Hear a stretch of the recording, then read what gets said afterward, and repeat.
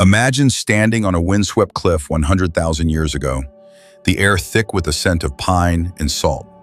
Below, a vast plain stretches toward the horizon, dotted with woolly mammoths and grazing deer. In a nearby cave, a group of Neanderthals huddles around a crackling fire, their shadows dancing on the walls. They're crafting tools, stringing shells into necklaces, and sharing stories in a language we can only guess at. These aren't the brutish cavemen of old cartoons. They're our ancestors, part of our story, woven into our very DNA. Today, we're diving into the world of Neanderthals, a journey through prehistoric caves and cutting-edge science to uncover who they were, how they lived, and why their legacy still shapes us. Stick with me because this tale of survival, ingenuity, and connection will change how you see humanity's past.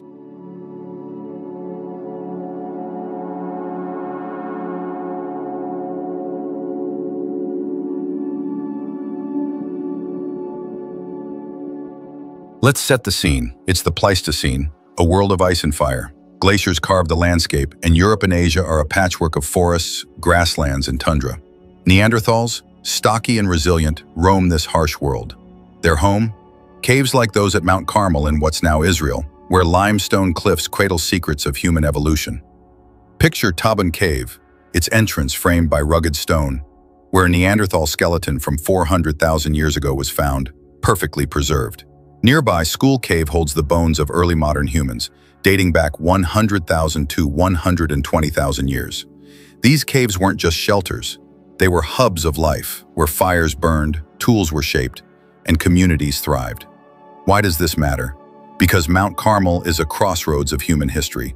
Here, Neanderthals and modern humans crossed paths, maybe even shared moments by the firelight.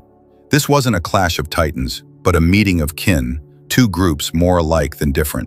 My take? These encounters were the spark of something profound, interbreeding that left a mark in our genes. It's like discovering your family tree has a branch you never knew about, one that stretches back to a time when survival meant ingenuity.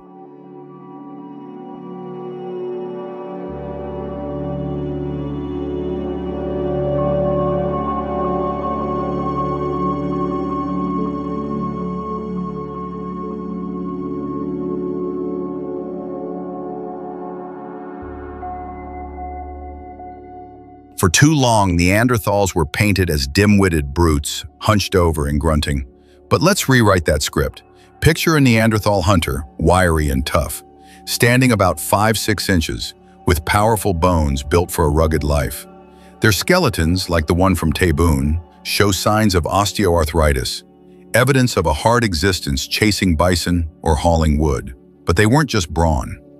Their brains were as large as ours, and their vocal tracts, with hyoid bones like those found in Spain's Atapuerca site, suggest they could speak, maybe even sing or tell tales under the stars. Archaeology backs this up. In caves across Europe and Asia, we find their artistry. Red ochre smeared on scallop shells in Spain, black manganese dioxide used to paint hides, even eagle feathers carefully stripped for decoration. These weren't random acts, they were deliberate, symbolic, human. At a site in Croatia, a microscope revealed twisted plant fibers, proof Neanderthals made string.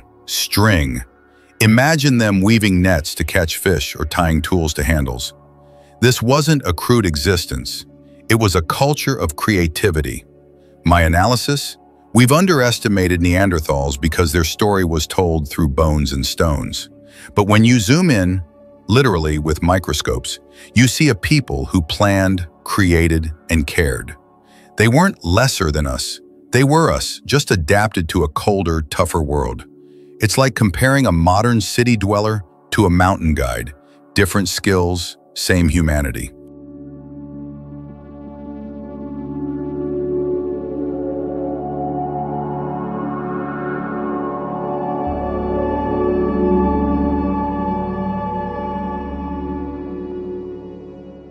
Now let's talk DNA. Fast forward to today, where geneticists at places like the Max Planck Institute have sequenced entire Neanderthal genomes from fragments as small as a shin bone shard from Vindia Cave. Here's the kicker. If you're not from sub-Saharan Africa, about 3% of your DNA comes from Neanderthals. That's like having a great-grandparent from a different species, whispering through your genes. For 6 billion people worldwide, that's 200 million Neanderthal equivalents walking among us, more successful now than they ever were. How did this happen? Picture small bands of modern humans leaving Africa, meeting Neanderthals in places like Mount Carmel. Maybe it was a trade of goods, a shared meal, or something more intimate. The result? Hybrids, carrying traits like a bridged mandibular nerve, a dental quirk, that lingered in early European populations. My insight here is that this wasn't a one-off event. It was a slow, messy blending of lives, like cultures mixing in a prehistoric melting pot. The 3% figure comes from comparing non-African genomes to African ones, which have less Neanderthal DNA, showing a clear pattern of interbreeding outside Africa. But what does this 3% do? Some genes, like those for red hair or immune responses, trace back to Neanderthals. Others, like a sugar transporter gene, SLC2A1, might have fueled their big brains, just like ours. The catch? We're still decoding what these genes mean. It's like having a prehistoric recipe book, but not knowing all the ingredients. My take: every new genetic discovery is a window into their world, showing us how closely linked we are.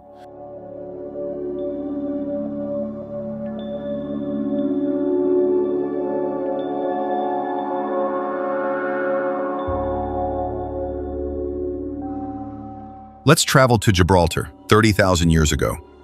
The rock looms over a coastal plain, now submerged, where Neanderthals lived in sea caves like Gorums. These were their last strongholds, the edge of their world as modern humans spread. Picture a small group, maybe 20 strong, huddled in a cave. They're napping flint tools, cooking cattails in leaf packets, and stringing shells for necklaces. Outside, the world is changing. Modern humans are moving in, their numbers growing. Why did Neanderthals vanish? Some say disease, others competition or climate shifts. My analysis leans toward marginalization. As modern humans expanded, Neanderthals were pushed to the fringes, their populations shrinking. Gorum Cave holds the youngest Neanderthal evidence, a final chapter in their story. It's haunting to think of them there, holding on as the world moved forward. Yet, their genes lived on, carried by hybrids into the future.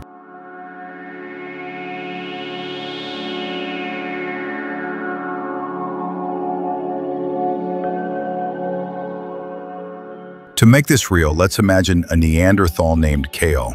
Not a hero, just one of many. Kale lived in a cave in what's now Croatia, part of the Krapina site where dozens of Neanderthal bones were found.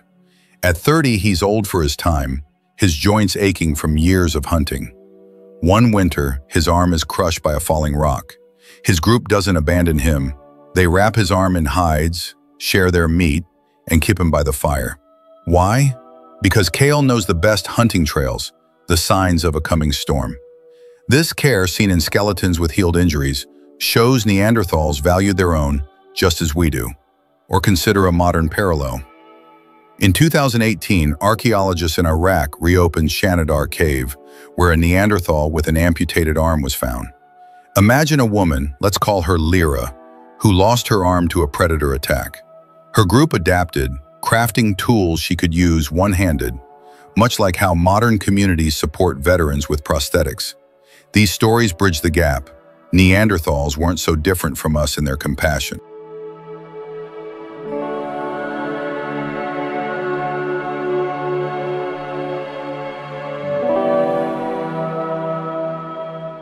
Step back into the Pleistocene, a world sculpted by ice and time, where the air carries the chill of glaciers and the distant roars of saber-toothed cats. Neanderthals didn't just survive this unforgiving landscape, they mastered it. Their lives unfolded across a vast stage, from the wind-swept cliffs of Gibraltar to the rugged Altai Mountains in Central Asia. Picture a Neanderthal band in a Croatian valley, their cave nestled in a limestone karst, much like the rolling hills of modern-day Wisconsin's driftless area. They're surrounded by pine forests and open plains, where herds of red deer and bison roam. The ground crunches underfoot with frost, and the sky is a deep, endless blue. This was their world, and it was as dynamic as it was harsh. Archaeological sites tell us how they thrived. At Blombos Cave in South Africa, 100,000 years ago, early modern humans were carving ochre into intricate patterns and mixing pigments in abalone shells, creating what might have been the first art studios. Meanwhile, in Europe, Neanderthals were doing something strikingly similar. In Spain's Cueva de los Aviones, they painted scallop shells with red ochre, mirroring the natural bands on the shell's other side. This wasn't just decoration, it was a statement, a way of saying, this is who we are. My take? This parallel creativity suggests a shared human spark flickering in different corners of the world. Neanderthals and early modern humans weren't so different. They were experimenting, innovating, and leaving their mark. Consider their ingenuity with plants. At sites like Gorum Cave in Mount Carmel, microscopic starch granules in Neanderthal dental calculus reveal they ate cattails, oats, and wild grains. They didn't have pots, so how did they cook? Imagine them wrapping grains in broad leaves or stuffing them into animal stomachs, steaming them over hot coals. This wasn't just survival, it was culinary creativity, like a prehistoric version of a campfire cookout. In Ethiopia, early humans traded obsidian tools across hundreds of kilometers, a network of exchange that mirrors Neanderthal trade routes for fossil shells in Europe. These shells, found far from their coastal origins, suggest Neanderthals valued beauty and history, collecting relics from a world long gone even to them. My analysis dives deeper. We often frame Neanderthals as a failed branch of humanity because they vanished, but that's a modern bias. For 200,000 years, they adapted to climates we'd find brutal, from icy tundra to Mediterranean scrublands. They built windbreaks from brush, as seen in phytoliths, tiny silica stones and plant tissue, found at their campsites. They organized their spaces with areas for tool making, food processing, and sleeping on straw bedding. This wasn't chaos, it was community. Their survival wasn't about brute strength, but cooperation and ingenuity. Compare that to early modern humans in Africa who were stockpiling grains and crafting beads from ostrich eggshells. Both groups were solving the same problems: how to live, connect, and create in a world that didn't make it easy. Here's a vivid image. A Neanderthal woman, let's call her Sura, kneels by a stream grinding cattail roots into a paste. Her hands are calloused, her brow ridge prominent, but her focus is sharp. Nearby, her group repairs a windbreak, weaving branches to shield their fire from the wind. Across the continent, an early human in Africa is doing something similar, shaping a spear point from obsidian traded from a distant volcano. These parallel lives, separated by thousands of miles, show a shared drive to innovate. My commentary? We've been too quick to draw lines between us and them.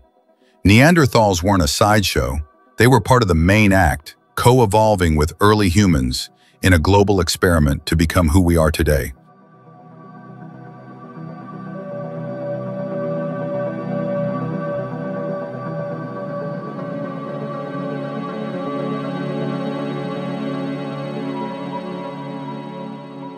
What can a people who vanished 30,000 years ago teach us in 2025?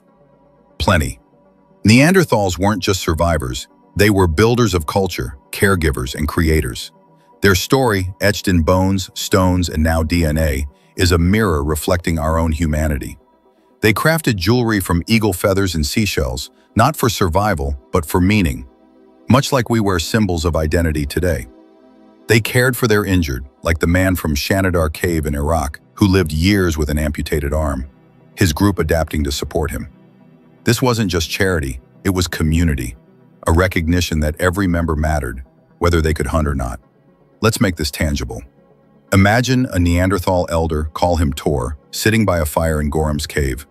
His joints ache from decades of tracking game, but he's teaching a child to knap flint, passing on knowledge that will keep the group alive. Fast forward to today. Think of a grandparent teaching a kid to cook a family recipe, or a teacher mentoring a student through a tough subject. That's the same thread. Knowledge shared across generations, binding us together. Or consider a modern example. In 2020, a community in rural Alaska rallied to support a disabled veteran, adapting tools so he could fish again. That's Neanderthal-level care, rooted in the same instinct to value every life. My insight here is that Neanderthals challenge our obsession with progress. We measure success by skyscrapers and smartphones, but they measured it by survival and connection. Their 3% DNA in us, carrying genes for immunity, hair color, maybe even brain function, reminds us we're not so different. They faced a world of ice and predators, yet they created art, cooked complex meals, and traded across continents. Their extinction wasn't failure, it was a transition, their legacy woven into our genes and our story. If they could thrive in a world that harsh, what's stopping us from facing our own challenges with the same grit? The lesson? Humanity isn't about being the fastest or the strongest. It's about creating, connecting, and enduring. When you feel overwhelmed, think of Sura grinding cattails or Tor teaching by the fire. They didn't give up, even when the odds were brutal. Their DNA in you is a quiet nudge. You're built to adapt, to care, to keep going. So, whether it's a personal struggle or a global crisis, channel that prehistoric resilience. Build something, help someone, share a story. That's what makes us human, then and now.